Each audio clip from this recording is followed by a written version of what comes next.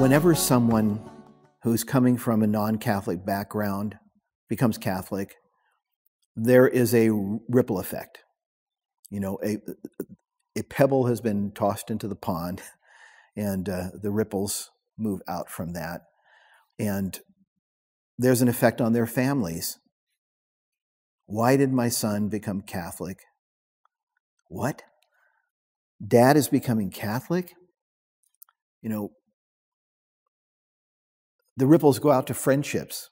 The ripples go out in all directions. This is particularly true and powerful when a non-Catholic pastor, when ordained clergy become Catholic. The ripple effect is powerful. And it's powerful for a number of reasons. Number one, this is someone who was one of our leaders. This was someone who preached to us and taught us, you know, whether it's in the Baptist church or Presbyterian, Lutheran, Nazarene, Church of Christ, Pentecostal, whatever it is. This is someone who was our leader and who taught us. This is someone who had gone to seminary and had advanced degrees maybe in Bible or theology, pastoral care. This is someone who knew a lot and knows more than we do, a lot of people will feel. And so the ripple effects are very powerful. The ripple effects in that case are also powerful because people know that an ordained pastor who becomes Catholic is going to have to resign his job to do this. And so he's going to have to be convicted to the point where he's willing to walk out on his career, walk out on his income, his livelihood, walk out on his sense of identity. This person may have been a pastor for 20 years, and his entire identity has been bound up in that. I am a shepherd of God's people. What do? I pray. I study Scripture. I teach. I provide counseling to those who are having problems. This is what I do. This is what I was trained to do. You know, some of them went to Bible college for their undergraduate degree and then went to seminary for a graduate degree. Some of them got doctorates in theology and have been doing this for a long time. Now, when I resigned my ministry, I'd only been a pastor for 11 years. I was 42 years old at the time. And, you know, it was hard in all of these ways. But I work with men all the time who have been pastors for 15 years, 20, 25, even 30. And some of them, to walk from their ministry, it entails a great deal of sacrifice and is very hard. And because of that, the effect of their conversion is very powerful. Back to the image of a stone being dropped into the pond, the ripples going out. It's more like a major earthquake under the ocean, you know, where tsunami goes out in all directions. And there are examples of that I could name. I'm sure there's some people that are in your mind, pastors that have converted and have wound up having a tremendous effect on many more. I work with a lot of pastors that are on some kind of a journey, some stage of a journey toward the Catholic Church. In fact, there are over 90 names on my list now of people that I'm praying for. These are all clergy. These are ordained non-Catholic clergy.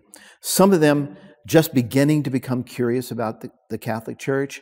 Some of them a great way along the path, the journey toward the Catholic Church, some distance along. And when they're looking forward toward the possibility of becoming Catholic, often all they can see is darkness. I mean, they see light in the sense that they're falling in love with what they're learning about the truth and beauty of the Catholic faith. But when they think about their own lives and the fallout, all they see is darkness. I'm going to lose my job.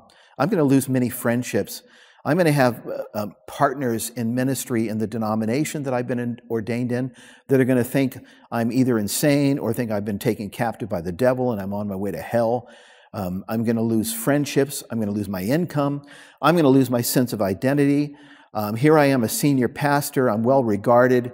I jump on airplanes and I fly to pastoral conferences.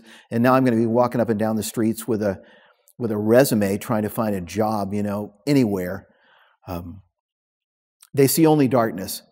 But there's a flip side to the whole thing, and that is they bring often so much grace and power, gifting and beauty into the church with them, because their training has been different, their experience has been different, and they're able to come into the Catholic Church and often bring a great deal of knowledge, because in order to convince themselves of the truth of the Catholic faith, when they knew that they were going to be giving up so much to become Catholic, they've had to study like madmen.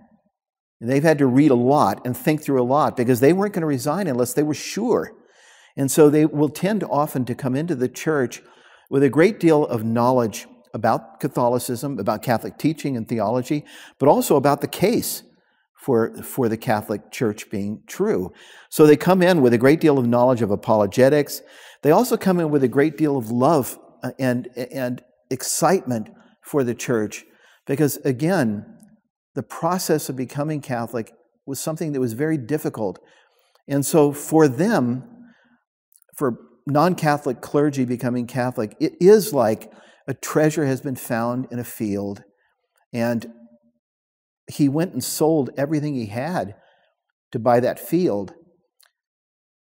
And so once he's got the field and he digs up that treasure box, he's showing it to everyone. He's just like, look at this treasure.